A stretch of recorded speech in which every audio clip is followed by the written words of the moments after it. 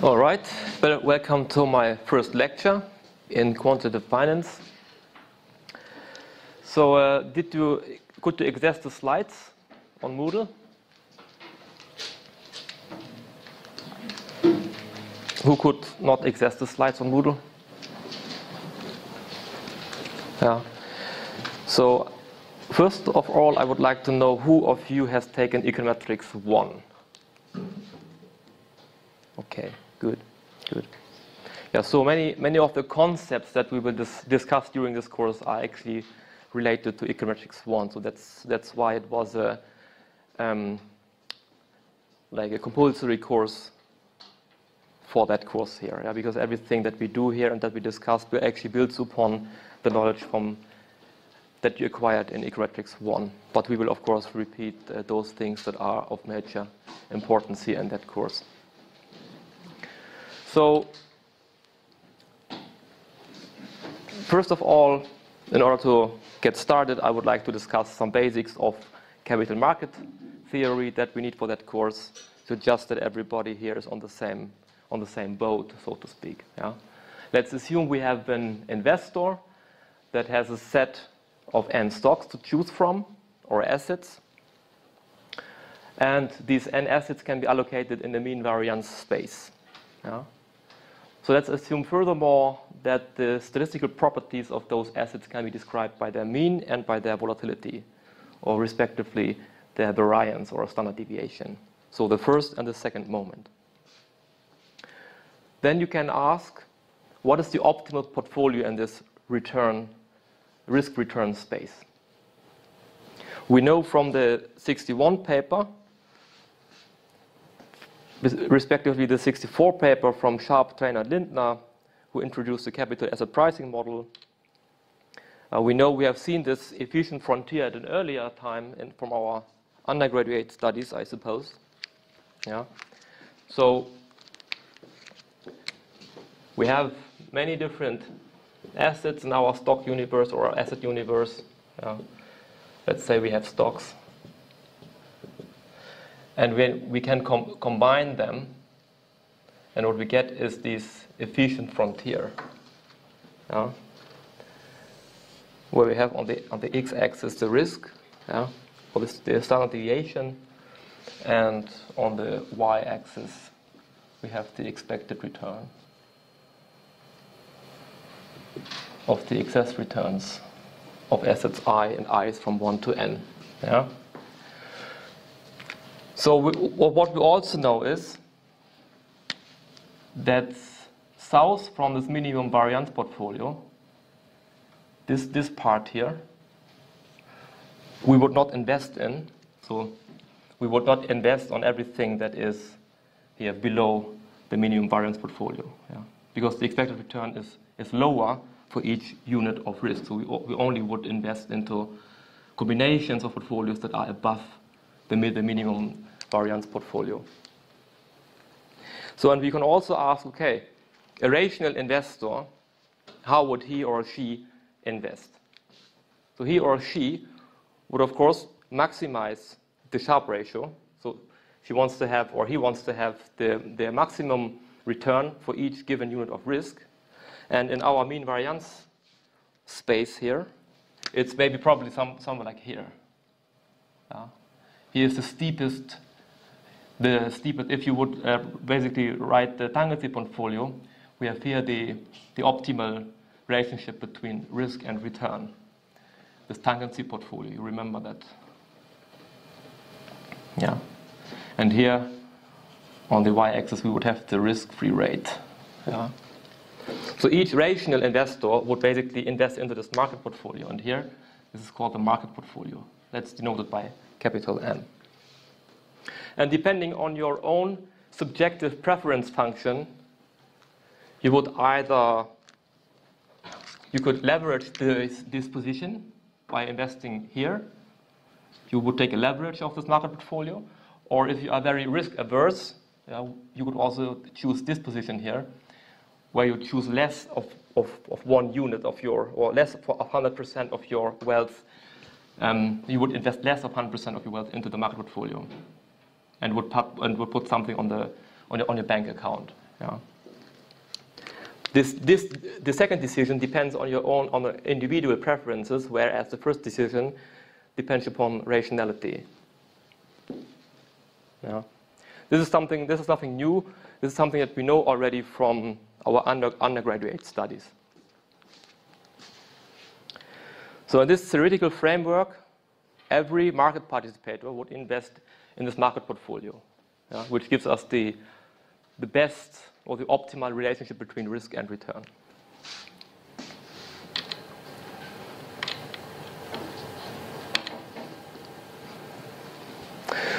So the CAPM then assumes that all stocks or all assets are priced according to the sensitivity or the loading against the market risk factor. So everything that matters in our CAPM world is the market portfolio. And the return of asset I at time t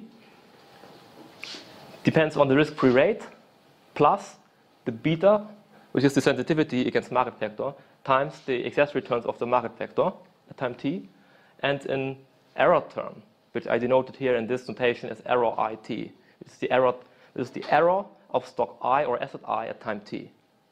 Of course, if you put this on the risk-free rate on the left-hand side, this is what we usually do, then we have here a vector of excess returns, and on the right-hand side, as regressor, we have simply the excess returns of the market factor and this idiosyncratic term, this error term here.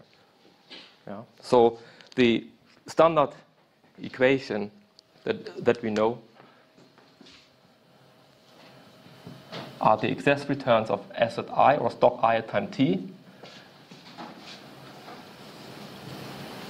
depends solely on the beta loading against the market factor m in excess form at time t, and then we have also this idiosyncratic term, which is the error or the unsystematic part of the return vector at time t on asset I. So that's in essence what the CAPM would predict. Everything that matters is the market factor, and every stock is priced according to the sensitivity or the co-movement with respect to the market factor.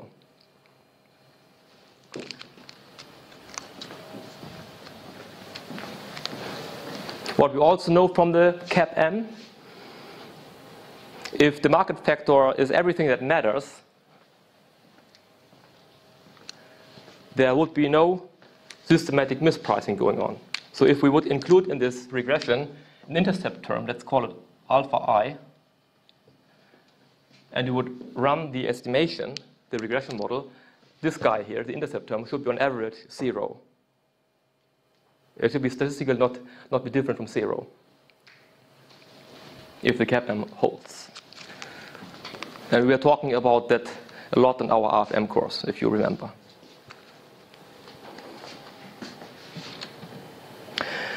Then in order to make it a little bit more intuitive, what's going on here, I have downloaded some data.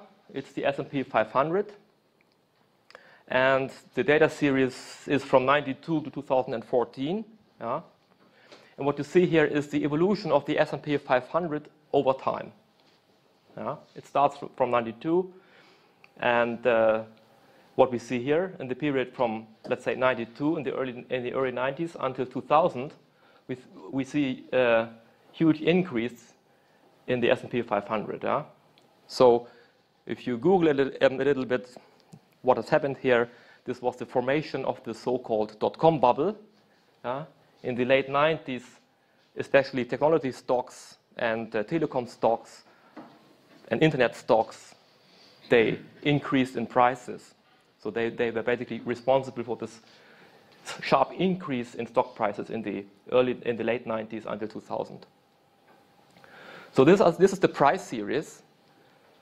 If you would estimate the return series, yeah, so the changes in prices, that the returns are changes in prices. So the average return in this period here of the S&P 500 is positive.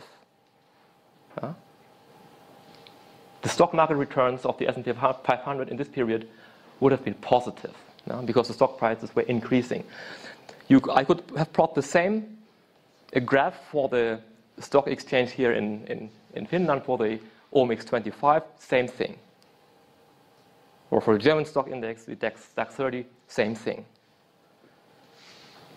But since the market capitalization is the highest for the US index here, I chose the US index for our illustrative purpose here. So then, around 2000, the dot-com bubble burst. Stock prices were falling, not only in the US, but also everywhere in the world. Also, in Finland, you might remember, or maybe you don't remember, but you can ask your parents, they might tell you, Nokia, which was basically the pride of the Finnish nation, that super high stock prices in 2000, but then it crashed. The same thing happened to the Deutsche Telekom in Germany. So telecom stocks crashed. And what we see here is a sharp decline in stock prices in the period from 2000 to, let's say, late 2003. So if you would estimate the stock returns, this are again prices, so the market return in this period here was negative. So positive, negative. Then stock prices were decreasing again in the 2004 period, 2004 until 2007. Again, the average stock market return in this sample period here was positive. The same in Germany, the same in Finland, and in most Western countries. Same thing, sama juttu. Then we had this financial crisis period. Again, you could consult your parents, they might tell you. In 2000 and late 2007, it actually has started, the mortgage crisis, and the bank stocks. This time, the bank stocks were responsible for the crash. In October 2008, as far as I remember, was the more or less the peak of the financial crisis when Lehman Brothers, this huge US investment bank, went bankrupt. So this was this period here, let's say late 2007 until, let's say, March 2009. Again, if you would estimate the average return of the sample period here is negative. And it's the same for all stock markets in the Western world. And then again, we had the rebound in March, April 2009. From that period onwards, actually, stock prices were increasing. So the average market return for this period, for the later period, again, was positive. And it still is, actually. The next crash has not happened yet. We are still waiting for that. We're waiting to go short and to earn money. So now we can ask, okay, we know, okay, stock market return was positive here, then it was negative in this period, then again positive, then negative, positive. Now we could ask, okay, but what about the beta? If the beta is always constant, in our CAPM, this is what the CAPM actually suggests. If the beta is always the same, every stock should have the same evolution. It should have, on average, the same patterns, right? High, then decreasing, then again increasing, then decreasing. We should see the same patterns in the price evolution of the stocks if the beta would be constant, right? So here I depicted for our Finnish students Nokia, the stock price evolution of Nokia from the period 95 to 2014, almost the same period. So what I would like to illustrate here is, again, this huge peak in the early 2000s when Nokia had the highest stock price notations, then the crash in the wake of the burst of the dot-com bubble, and then it slightly moved up again, but not with the same pace like here, obviously. The slope is much higher here than it is here. This is the first thing.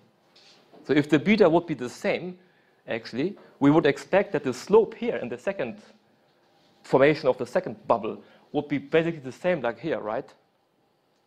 If the beta would be constant, and the CAPM would be true. What we see then in the ex-post financial crisis period, again a huge decline in stock prices, and since then onwards, Nokia went down. There was no recovery. And you can also plot any other telecom stock, not only Nokia. You could plot TeliaSonera, here in Finland or other telecom stocks around the world, there was no real recovery here. Yeah? Even though we remember now, actually the S&P 500 and also the most other stock markets, they went up again. So the average return of the stock market was positive, but the average return in this sample period of Nokia and other telecom stocks was negative. So if the beta was positive in the early sample period, that's obviously not true for the later sample period, right? Intuitively. I mean, you can see it from the data, just by steering long enough on this graph, you can see what's going on here, right? You don't need a big theory here. You can actually see it already. And that's also why econometrics is actually so fun if you work with it, if you work with empirical data and so on and so forth. This is what you do the whole day, basically. You watch data, and then you observe patterns in data without having like a big model or a big theory behind it. Many things you can just observe it from the data.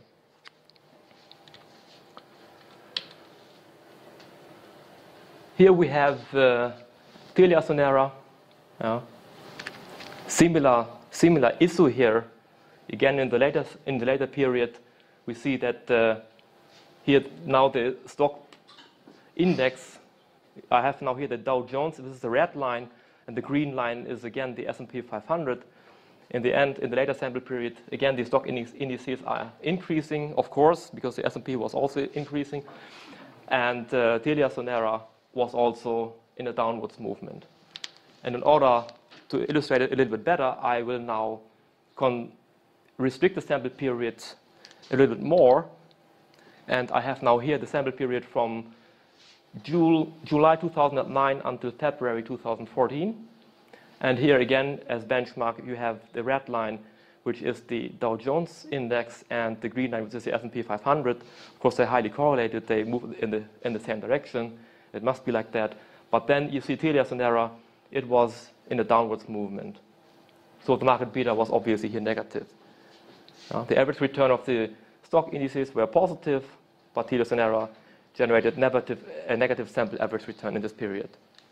So the Q movement, the beta, in line with the CAPM, would have been negative if you would estimate it for the sample period. So it seems to be that different sample periods provide us different betas.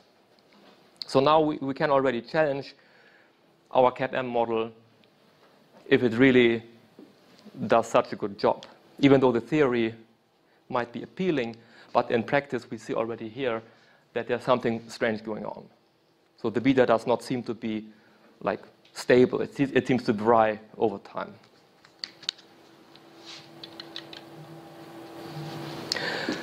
But if the CAPM would be true,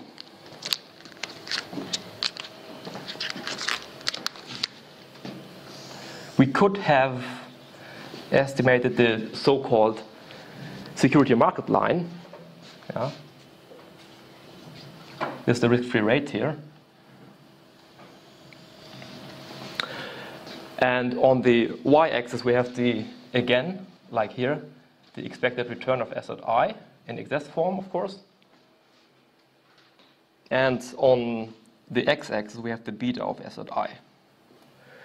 So if the CAPM is true and all assets would be priced according to the market beta and nothing else matters, then we would think, or what we would see is that all the sample averages or all the expected returns of our assets should be somehow here on the security market line. So the sensitivity against market factor would predict the average return of the assets. So if we are here, for instance, a beta of, let's say if this is 1.7, would predict an expected return that is so high. This is the expected return of asset I given a beta is 1.7, very generally expressed here. So we could basically read the sample average or the expected returns of all these assets just by estimating the beta. Yeah.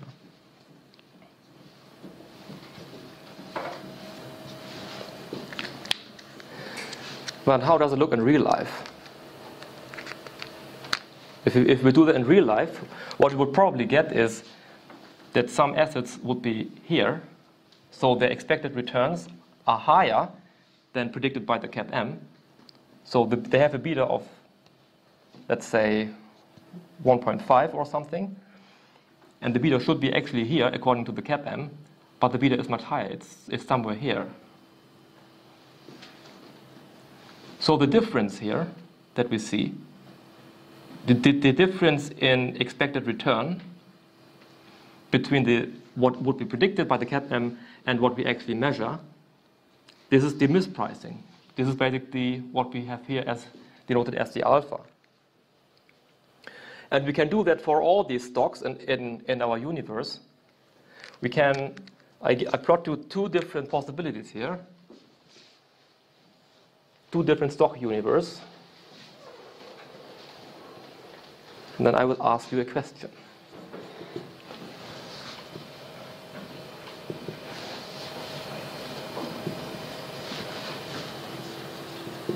Again, we have on the x-axis our betas, and on the y-axis, of course, our expected returns. Then we have the security market line. And in asset universe I,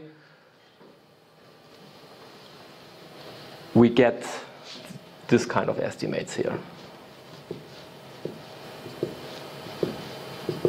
So we estimate the betas, we run the CAPM, and we estimate the corresponding betas, and we plot the sample averages of our assets here on the y-axis. So this is our first universe, and this is our second universe here.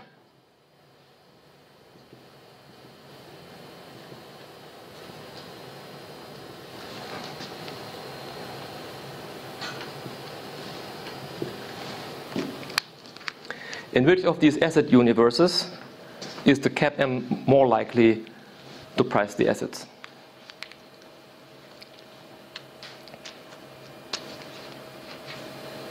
We're talking about the GRS test in the RFM course, right? Do you remember that? I think some of you took the RFM course just, so this would be pretty, it should be still in your memory somehow, I think. So if the differences between the security market line and the actual expected return or sample average, if the average across all of our stocks denotes the mispricing, then of course the mispricing is here in this universe much, much higher than here. So the GRS test, if you would implement the GRS test and we would test the alphas of all of our assets taken together, then in this case here, the GRS test would be highly likely be rejected. So our mispricing would be systematic. This is what we would conclude. And in this case here, it could be that the null hypothesis is not rejected, so that we would say, okay, in this case here, our CAPM prices our test assets very well, on average, because the mispricing is on average probably around 0, since all of our assets line up on the security market line. So here we have the huge mispricing going on. The CAPM doesn't seem to work, but in this case, probably it does. This is what it tells us. So on the next slide, in empirical work, we run OLS regressions of this type that I have written here on the whiteboard. This is actually the type what we also would implement here. And if the CAPM is true, the alphas should be on average 0 for our assets. And now remember from our RFM course that usually the assets are correlated. These guys, our dependent variables here on the left-hand side, the assets, if we have n assets, those n assets are likely to be correlated. Our point estimates, alpha hat and beta hat, are random variables because they are linear combinations of our assets here. So therefore, our alphas are also correlated. So if we run the GRS test, we have to account for that correlation actually, of the covariance between the estimated alphas.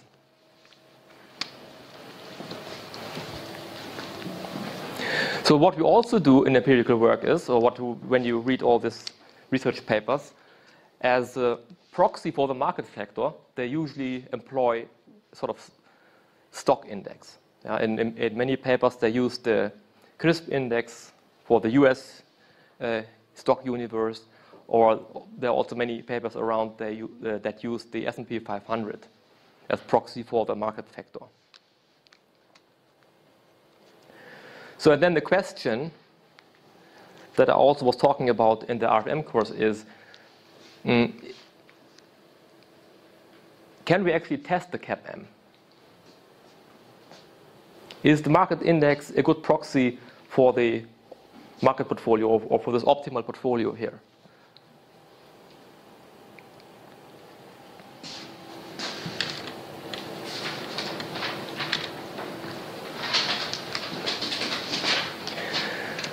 So I can, just in order to repeat what we went through also in the RFM course, is actually,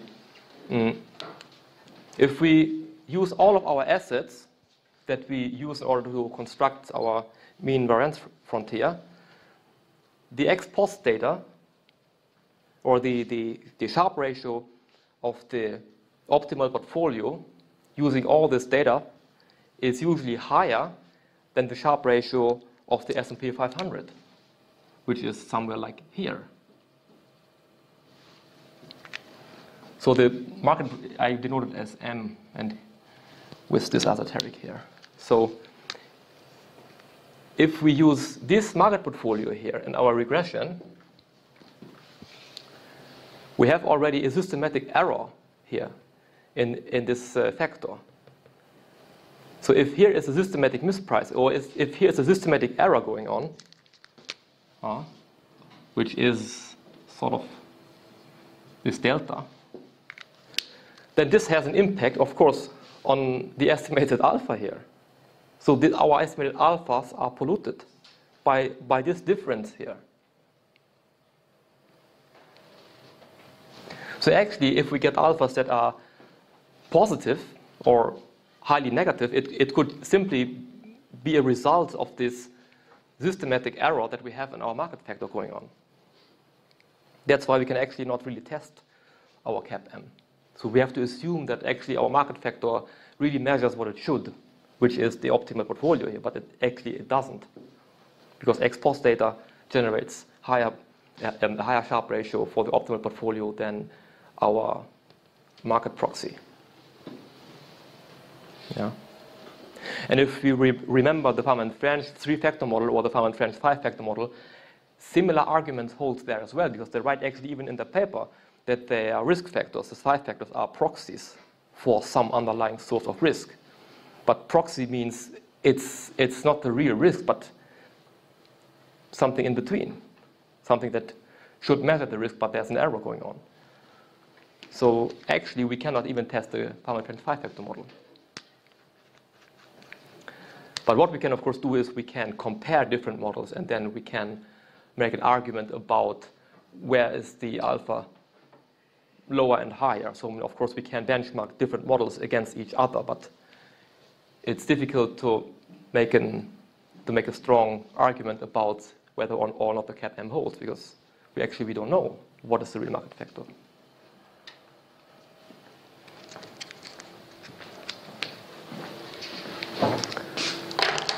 So any questions so far?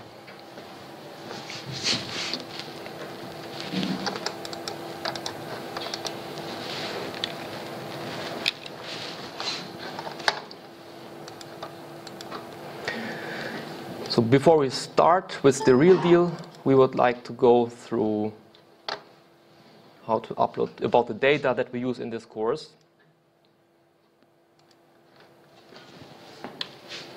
So it depends on which Matlab version you actually use.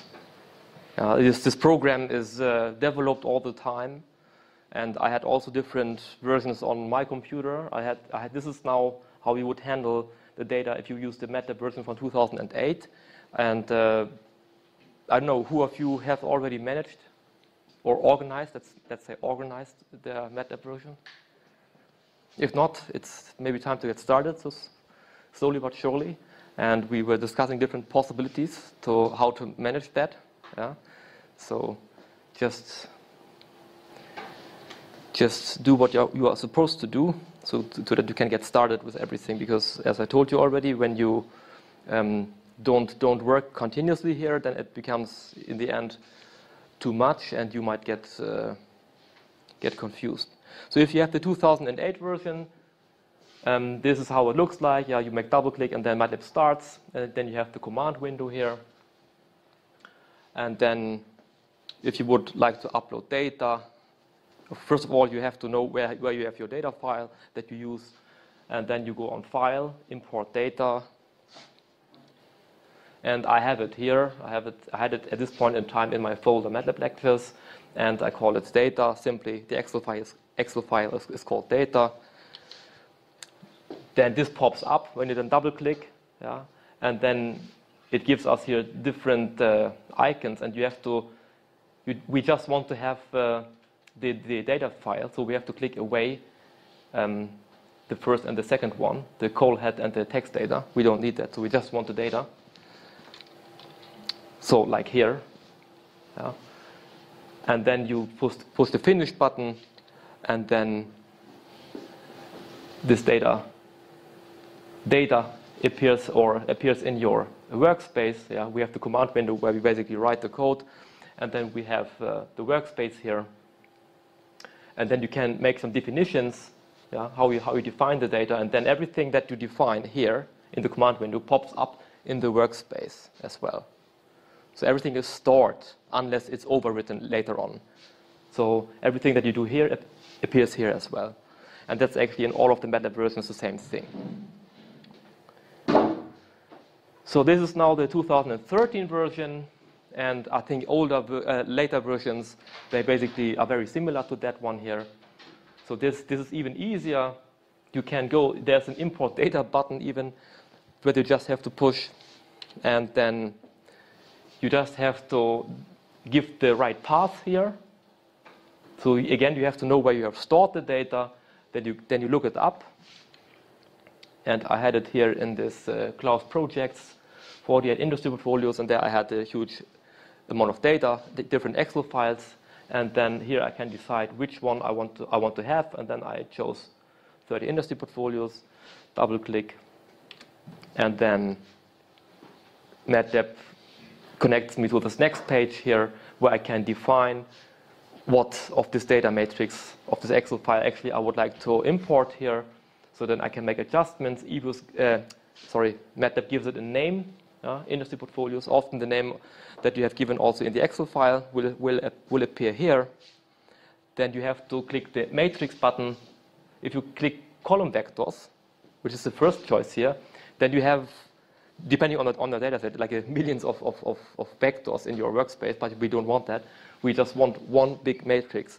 So we click the matrix button here, and then we would push import this green button here, and then Matlab would just import this data into the workspace, which then appears here. If you want to change the name of that initial data file, you can do right click and then rename. And then you can call it whatever you want, X, A, capital B, whatever. Or simply data. And what we will learn on the way is we will not use the command window here, but we will operate with the script. So we will push the new script button, then we will write everything into the script, and then once we are ready with everything, then we just copy it into the command window and run the code after we are ready. Otherwise, we have to do everything over and over again once we made a mistake, and we don't want that.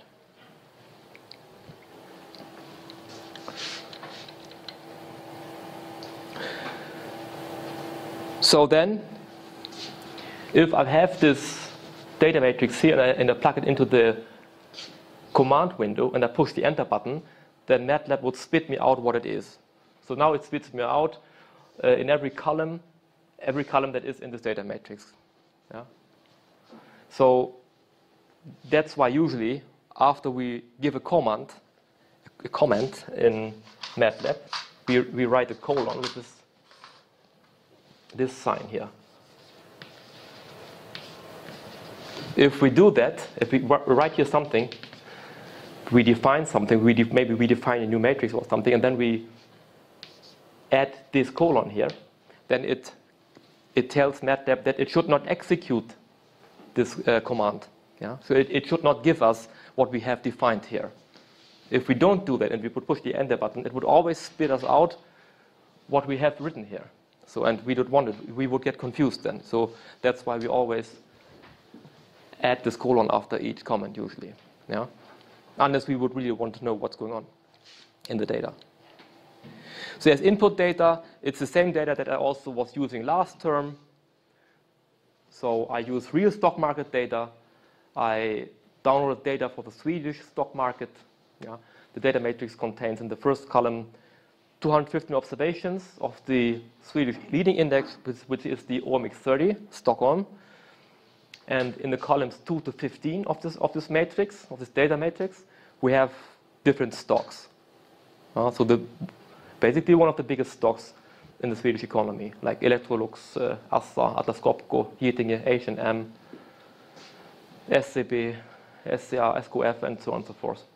So initially I was using like daily data, and then I was adjusting this data for different stock splits, and then I compounded, given this data, I compounded the monthly returns, and data series starts in 95, but that's maybe not so important for you to know. Yeah? It's just the way how I constructed this data sample for illustrative purpose for this lecture here. Then in the last column, in the column 16, I have also the corresponding risk-free rate, which is in Sweden the reporenta. And of course, if you want to compound the excess returns, we have to subtract the reporenta from each of these gross returns here. Yeah.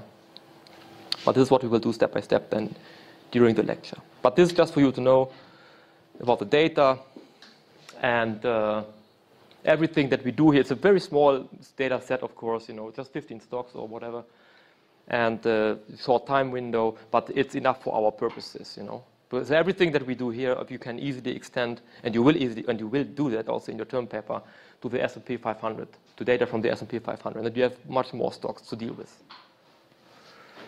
So everything that we do here in the small, you can easily extend to much bigger data sets. Yeah. And that's also the purpose here of this course. Yeah. So, because, also when you write your master thesis and so on and so forth, and you have a huge data set, then if you have only one time series, or let's say up to 10 time series, or maybe a dozen time series, it might be sufficient to work with eViews or some other kind of or SPSS or whatever program you can choose from. But if you have many assets, many stocks, if you have like 500, 600, 700 stocks, then it becomes infeasible with students and eViews. It takes ages.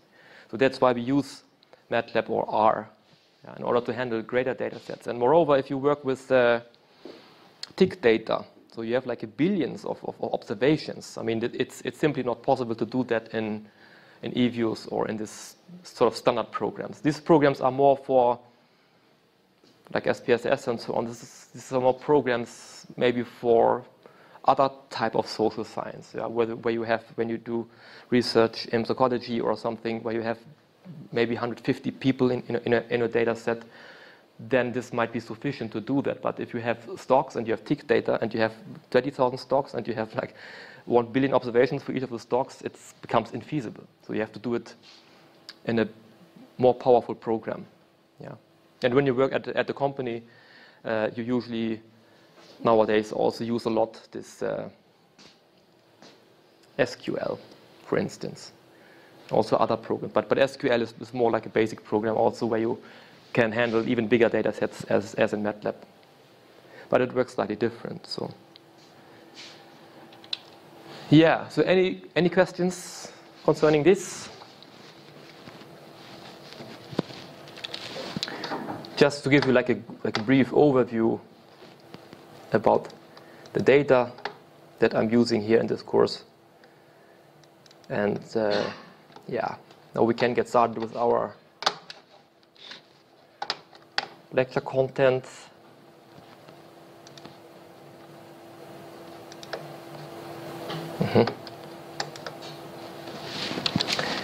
Yeah.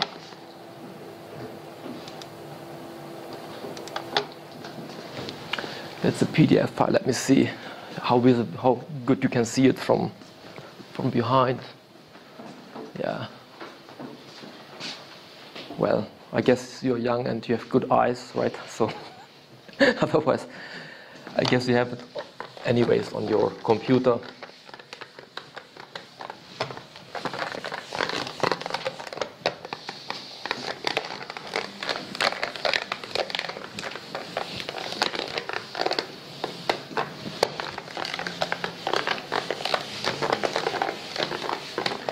Yeah, we know from econometrics 1 that we need some assumptions.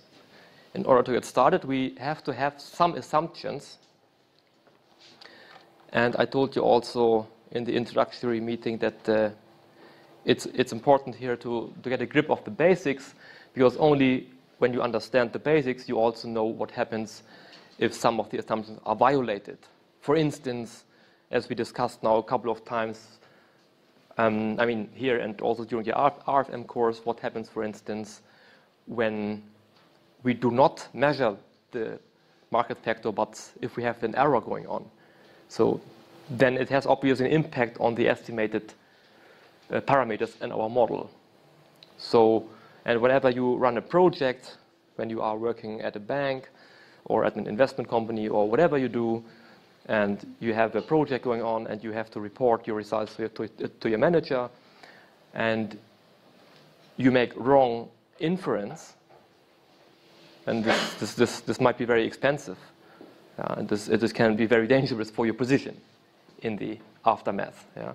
So it's important that you know what you do, that you have a good argument for what you do. And if you just have the wrong t statistics, for instance, you might say, okay, I have a great strategy here, we should run that, we would earn so much money, and then in the end of the day it was wrong because the t statistics were wrong. Then you end up in trouble. So that's why you have to know what you do. That's why it's important that you have a good fundament. So, and most of the time we will use the OLS framework, ordinary least squares, and we know this already from econometrics. So we have some assumptions here. The first assumption is that we have a linear model, that the point estimates, the parameters are linear, and they are not squared or something, they are linear ingoing, and also our regressors, they are linear. Yeah. What we also assume is that the parameters are constant. This assumption we can already challenge because we have seen in the beginning of the lecture the graph, the evolutions of the stock index and of certain stocks. We have already seen that this assumption can be easily challenged. Yeah? But for now, we assume that the parameters are constant as well and that no variables are missing. Even this assumption we can challenge, okay? Because if the CAPM is not right, then there are probably some variables missing. So probably even this assumption can be challenged. But in the OLS framework, we usually have this assumption as well. Yeah? So there are no variables missing, the parameters are constant, and we have a linear model. In matrix notation, I have given it here. So if we just write it a little bit more in detail,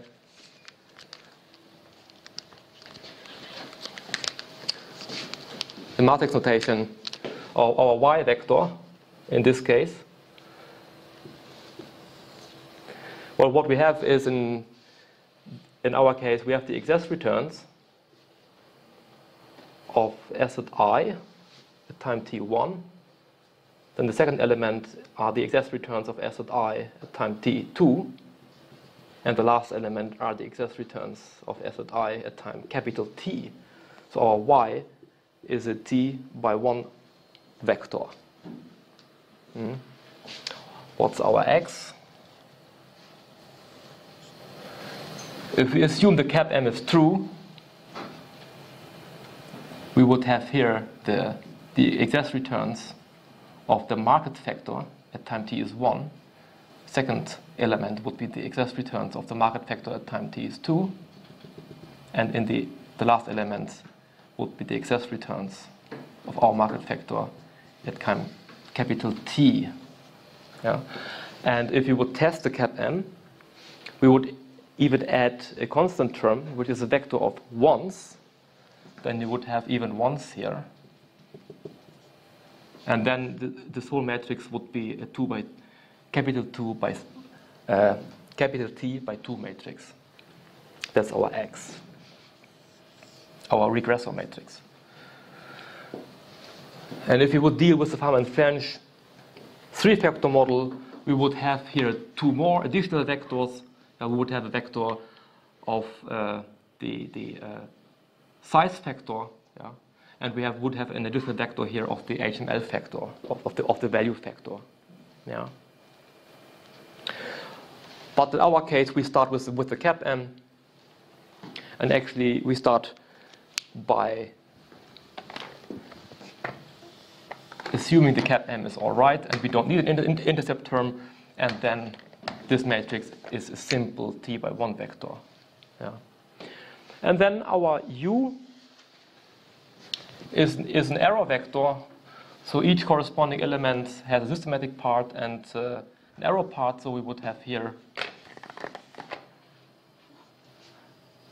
U or E, I think it's E, it doesn't actually matter, but it's UI is the error at time 1 of asset I, UI 2 is the error of asset I at time 2, and the last element in this vector is the error of asset I at time capital T, and of course it has the same dimension, it's a T by 1 vector. It needs to have the same dimension as our excess return vector. Yeah. And then our beta vector, again, if we would have an intercept term included, then this would be T by 2, and our beta vector would capture the alpha, would be the estimated alpha, and the estimated beta 1, or simply the estimated beta. Yeah. And then this is of course a 2 by 1 vector, because it must match the dimension of our X matrix. Yeah? And again, in case we do not include the intercept term, then this guy here would be simplified. Yeah? Then we would have just the beta of asset I. And this is 1 by 1. It's just a scalar. It's just a number, right?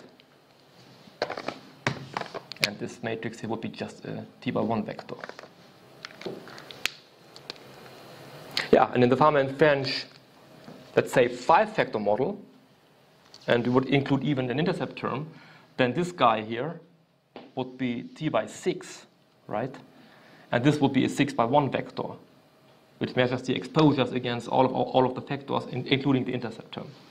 So we can easily take this as a point of departure and expand this model, depending on which asset pricing model which we use as the X matrix. Yeah. So our asset pricing model is denoted by the X matrix, by our regressors in this case. Yeah. So that's the way how it looks in matrix notation. Then we can also have the equal sign.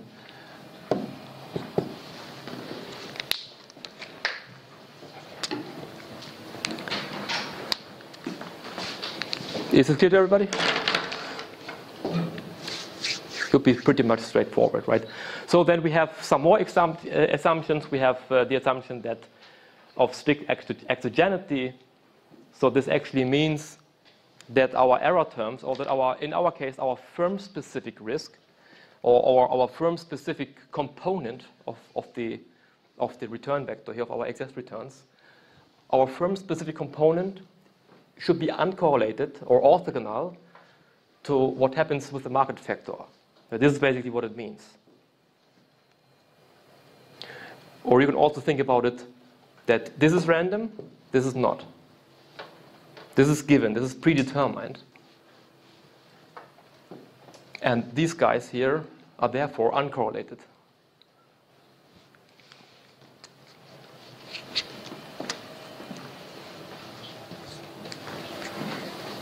And you can ask, you can wonder, does it make sense? Does it make sense to assume that our firm-specific component or part of the return is unrelated to what happens in the market. Does it make sense? I think in our case, this assumption is reasonable, because why would, if we have many stocks, if we have like 10,000 of stocks in our asset universe, why would one single company have an impact on the whole market? Right? But it's somehow intuitive clear that the bigger guy here, our market factor, should have an impact on the stock. The market has an impact on the single stock, but the single stock does not have an impact on the whole market.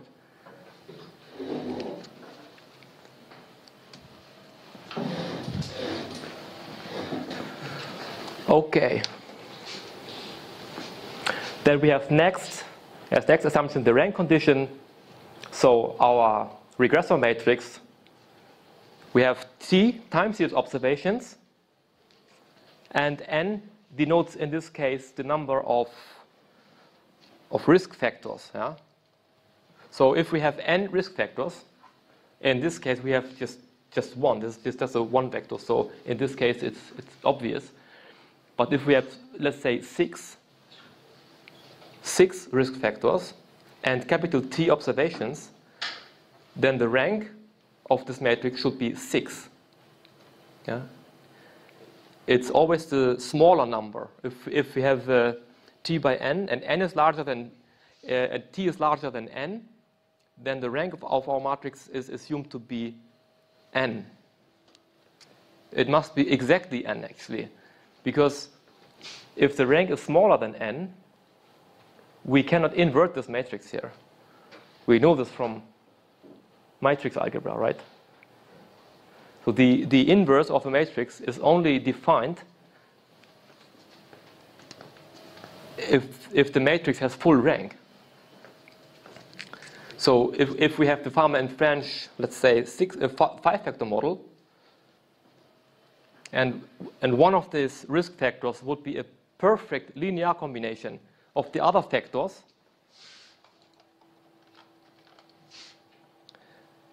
then this assumption here would be violated, and we couldn't even use this model. We could not even estimate the parameters. So in best case, what you would like to have is that all of these risk factors are orthogonal. They should be uncorrelated, actually. In best case, all risk factors are uncorrelated. But in real life, we know that the risk factors are indeed correlated. And we know actually from the RFM course, if you remember, that the value factor, if we use the 5-factor model, and we have the value factor, the value factor becomes insignificant once we control for the investment factor. The beta loading is 1 or 1.04, which means that the return evolution of the value factor is fully explained by the evolution of the value of the investment factor. So therefore, the value factor becomes redundant, and it's almost perfectly correlated. So the correlation is something like what was it, 0.75 or something. So it's not 1, but if it would be 1, we couldn't even estimate the parameters. So, but it's highly correlated. So and then we have what we call, or what we remember from econometrics 1, we have this multicollinearity problem. So the higher the multicollinearity, or the higher the correlation among the regressors, the more polluted the T statistics become, and the less useful actually. Because some point estimates can become, or could indicate that some of the risk factors are insignificant, but actually they are not. But because we have a lack of observation, or because we have a lack of information, we cannot break the correlation here between our regressors. So that's the general problem of multicollinearity. That's why in the best case, we would have risk factors that are orthogonal, that are uncorrelated, because then the T statistics would have the highest information content. Yeah? So the final assumptions here are that our error terms, these guys here, they have the same distribution. Each of them is normally distributed. Yeah. So this guy here is normally distributed with mean 0 and variance sigma squared. The second guy has the same distribution, normally distributed with mean 0 and sigma squared, and so on and so forth. So all of our error terms here have the same distribution. And moreover, they are uncorrelated. And of course, this is simply a matter of assumption, because if the guys are normally distributed with mean 0 and sigma squared, then of course they need to be uncorrelated as well in the cross section. Which is the assumption here, that the covariance between the error or the idiosyncratic part or return part of ui and uj is 0 for I unequal j. Yeah. And this is here in the last equation in 5b summarized. Yeah. So we can of course then say, okay, if we have the huge, if you consider all these equations together, or all these items here together, then the distribution is has a 0 vector of which is the mean vector, and the covariance matrix is simply an identity matrix, which has on the main diagonal all the sigmas, the sigma squares, and zeros everywhere else.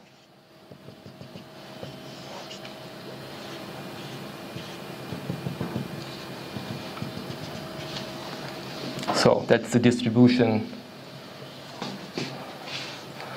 of our error vector. Yeah?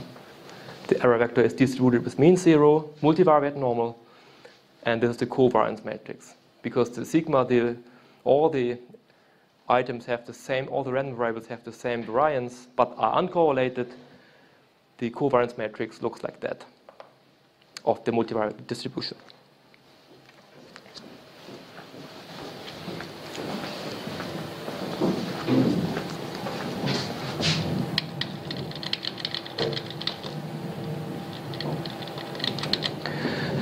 So next we need to think about, now we want to know, so let's assume the CAPM is true. And we don't have an intercept term, there's no systematic mispricing going on, and the whole evolution of our stock returns are simply explained by the loadings against the market factor. So we have just the beta that matters here, and we have the excess returns of the market factor as well in our model. Yeah, in this framework here, this is our y, that's our x, and that's our u in matrix notation. Yeah. So our model looks then something like this. Y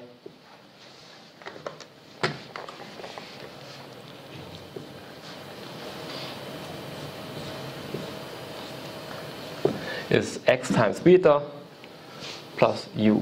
Yeah, this is exactly what we have here. Yeah? U is x times beta plus the error term. So, but from this equation, we can see that we can put this term here on the left-hand side, and what we have is that the error term is then a function which looks like this. It's the y minus x times beta. Yeah? And in the OLS framework, what we do is we want to minimize the errors here, the error terms. So we square, it's called least squares, because we want to minimize the sum of squared residuals. So this gives us the residual vector, and we would multiply it by itself. So we would need the scalar product. So what we do is we want to minimize this expression here, which is the sum of the squared residuals. Yeah? This guy here times itself. So we have to transpose this guy. This is t by 1, transpose is 1 by t, times itself is t by 1. So what comes out is a scalar. This squared times plus this squared, and so on and so forth. So we square each of the elements and sum them up. So this is also what we can write. So we can now just replace our u vectors with what we have here. So what we get then is y minus x times beta transposed times itself. Yeah. So what we know is from matrix algebra, so we can put the transposed sign into the parentheses, and then this changes here, the order changes. If the matrix product is, if we have a matrix product, then the order of those guys changes. So what we have is then y transposed minus beta transposed x transposed times y minus x times beta. So and then we can multiply it out simply. That is y transposed times itself minus beta transposed x times beta. Or we can first multiply just the element which comes first, which is the y here, right? So then we have to, let's see, we have this times this. Then we have the second times this, and then we have this times this, which is beta transposed x times y, and then we have plus minus times minus plus, and then this expression times this expression, which is beta transposed x transposed, and then x times beta.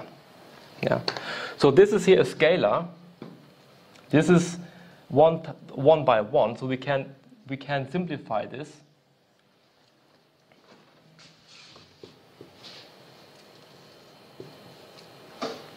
Which is simply 2 times beta transposed x times y plus this term here, which is beta transposed x times x transposed times x times beta. So now we also want to minimize this expression here with respect to our beta, yeah? Because this is what we want to get. We want to get the beta parameter. So we minimize this expression with respect to beta, so we take the derivative. And if we take the derivative, what remains is 2 times this guy here. That must be transposed. Plus 2 times the first beta here goes away if we take the derivative. And this becomes equal to 0. So we can take away this 2. Maybe we can open this door here as well. And then we can bring this on the other side.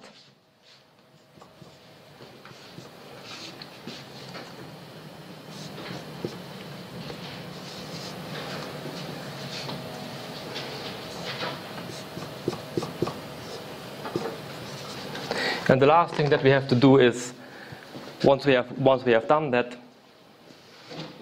we have to bring this part here on the other side, and then we have our final parameter estimator. So we have to take the inverse of this guy here times x transposed y. So that's our final expression, and it gives us the market sensitivity of our excess returns, which is our y vector here, depending on conditioned on the market factor. Yeah. And we can do the same thing for all our stocks y. Or we can have different y vectors here. So if we have the excess returns yi, then we would have the corresponding beta estimates I. So this is the same thing that we do, but luckily we don't have to do it by hands, but we can use the program, and it would give us basically for all of our stocks the same estimate. So we formulate a for loop basically, and then we store all of our estimated betas into a result vector. And our program does this automatically for all of our stocks. Yeah. And if we now think about it, in our framework, our X matrix is nothing else but simply like a vector. It's nothing else but this guy here. So our X transposed X inverted is nothing else but simply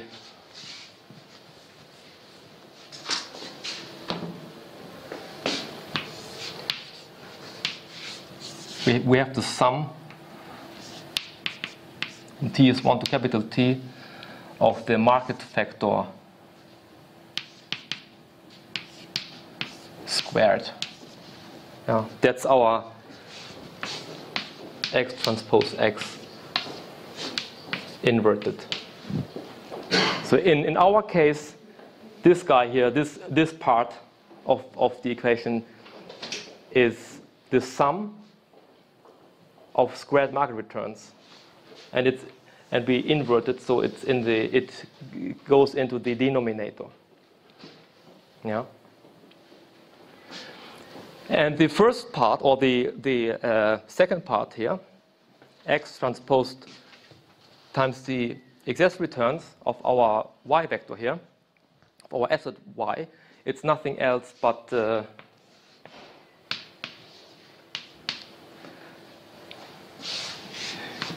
the sum from T is 1 to capital T of the excess returns of the market factor times the excess returns of asset I times T. Yeah. So that's basically what we have. Yeah. And that's our asset I. So, and this guy times this guy here gives us the corresponding sensitivity of the asset I against the market factor in this framework. Yeah. So that's basically what stands behind all that.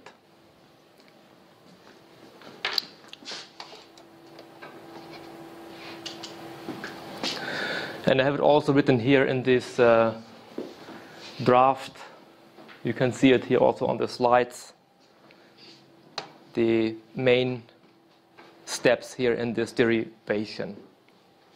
Yeah. So, and in the first exercise that we have here in our script, so the exercise is as follows. Assume the CAPM holds. This is what we have done so far. Yeah. Estimate the following model and store the betas in the result vector. So, and this is exactly our model here for the first exercise. Yeah. We have the excess returns of our stocks in our stock universe, and we simply regress them on the excess returns of the market factor. Yeah. That's our simple regression model. Yeah. And in this equation, I wrote here furthermore, YIT denotes the return of stock I, which can be Volvo, SSRB, H&M, and so on, at time t, and market t denotes the stock market return at time t. Parameter beta measures the exposure to changes in the stock market index, and UIT denotes the residuals. RF denotes the risk-free rate, which is in this case, again, the repo renta at time t. So, how does it then work in Matlab? Yeah, first of all, I have to take this away now. So here you have to write a little bit faster in this course.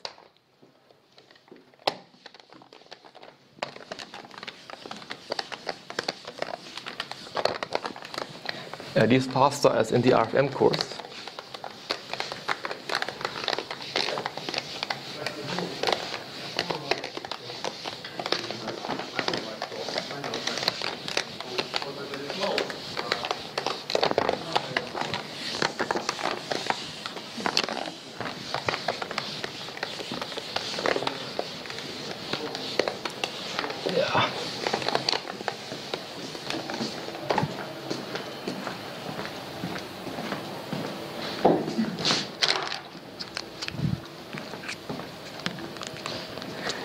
And one more time.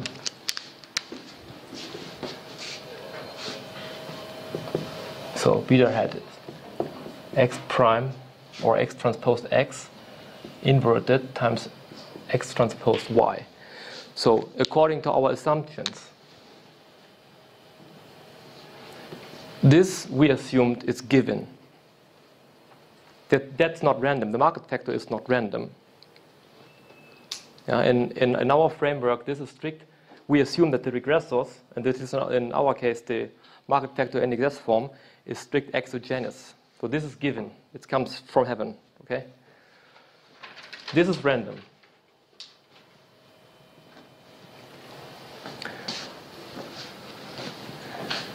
The excess returns of S dot I are random. They do not come from heaven. So, because this is random, this part, and our point estimate, our market beta, is a linear function of its excess returns, which is random.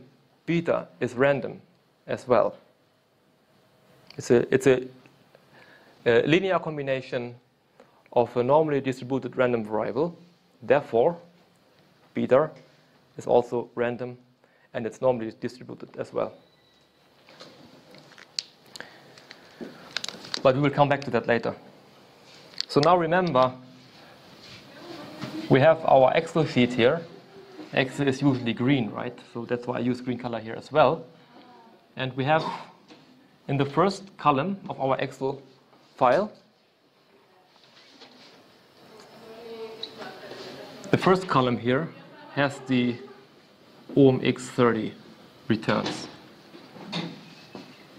This is our data file. It's called data. Yeah. So data is a huge matrix. Well, it's not huge, but you know.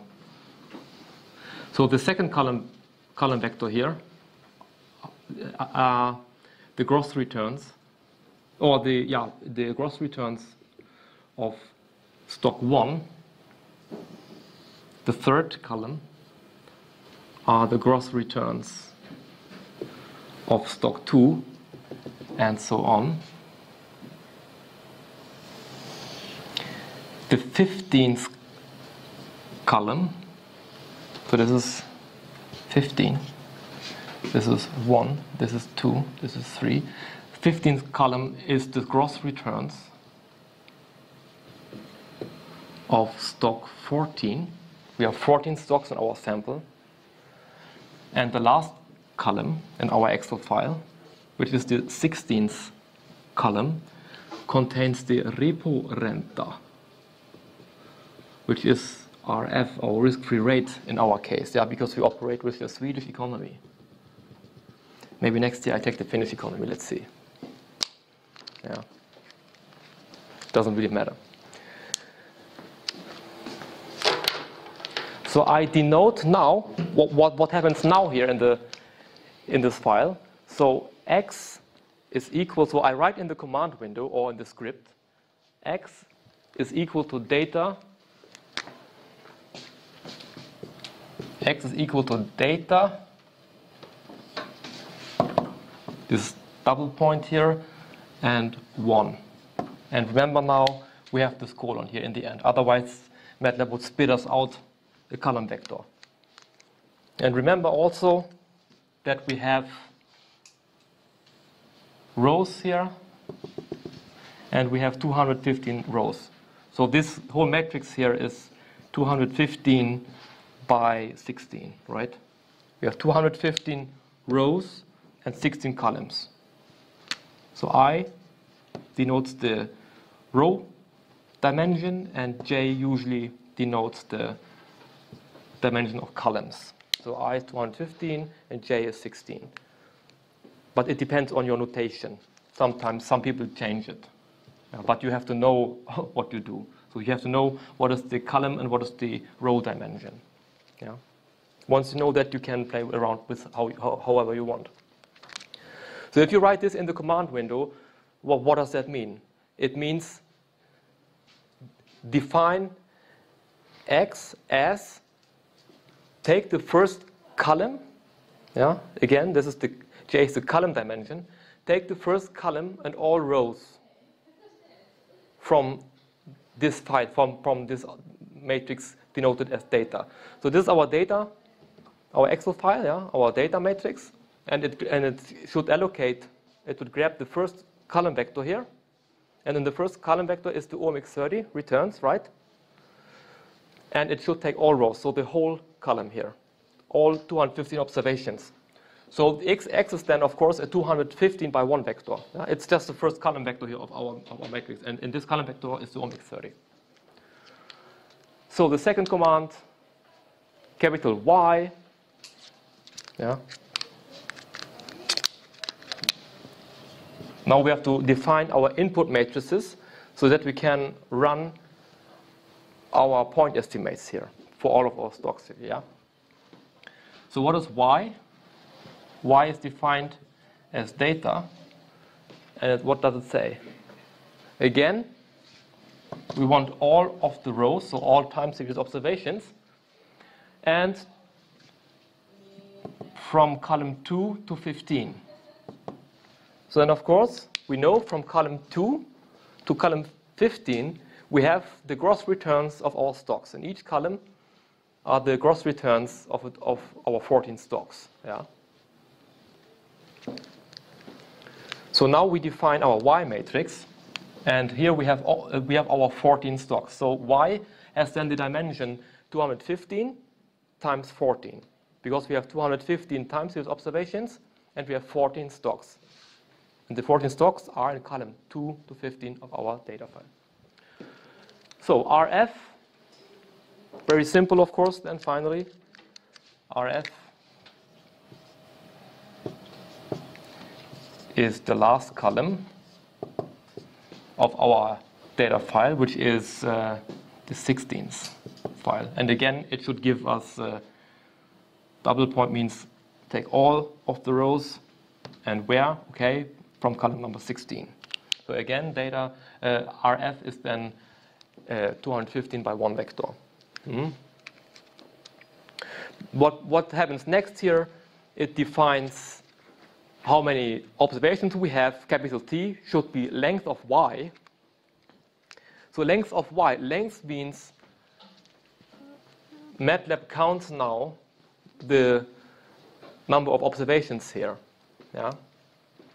And it gives you, in this case, the longest number of observations. Of course, we know our Y has 15 observations in the column space, but 215 in rows. But if you write length of a matrix, it gives us always the longer or the larger number. So in this case, if we write T, should be the length of capital Y, then it gives us 215. T would be in this case 215.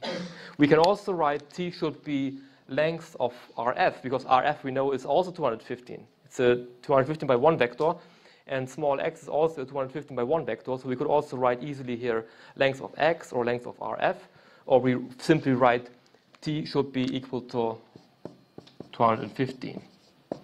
whatever. Yeah. But of course, if we make it dependent on the data matrix, then we can, once we upload a different data matrix, it would be automatically defined. Yeah. So we can basically, we can write a code in a way that we have to adjust as little input parameters as possible, and we can upload any data matrix, and Matlab would spit us out basically the corresponding point estimates. Yeah, that's basically how you do effective coding. Yeah. You want to have as little work as possible once you have different data sets that you upload in your program.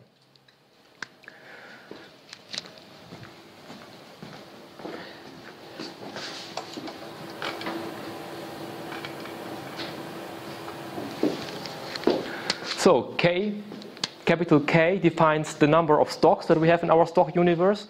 And I said already we have 14 stocks. Yeah. So capital K is 14 in our example.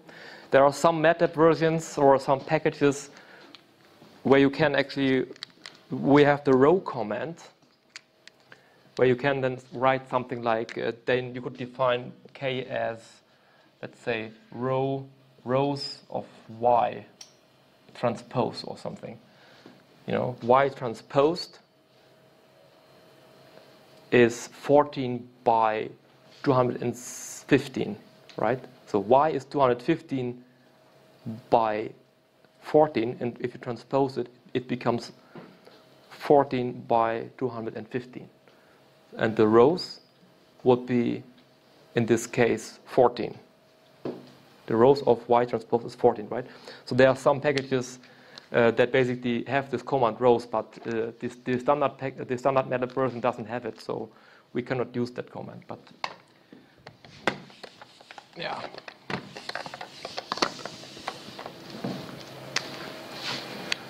And moreover, this is like a course for like beginners. Okay, so this is a course for people who have not worked with programming yet. So this is not a course for people who have already good skills in programming and so on and so forth, because you can always improve codes, and you can use tools like vectorization and all this stuff. But this is something that you learn, in my opinion, at a later stage. So in the beginning, if you are not familiar with coding, and the most intuitive way is that you use what you learned in econometrics and plug it into a code. Yeah, you somehow you should learn how to use econometrics for your dealing with your research problems. Yeah, it's not about writing the perfect code that has the fastest that can do everything in sort of milliseconds. Yeah, because I mean the programs are already super fast, so you don't have to bother about saving some time in order if you make some big improvements in the code. Yeah? Of course it's possible, and all of these codes that I will give you and that we will discuss here can be improved a lot. Yeah, I'm completely aware of that, but that's not a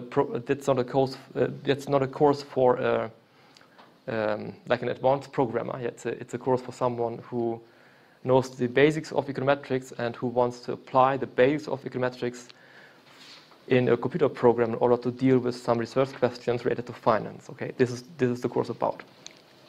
So just for your knowledge, I mean, there are always some people who have already some pre-knowledge, and that's good. But I would like to have all of you here in the boat.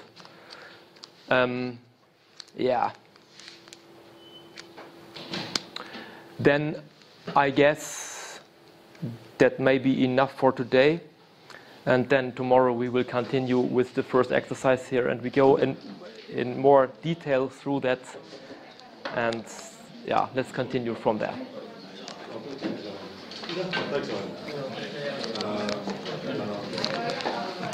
Mitä se jättää?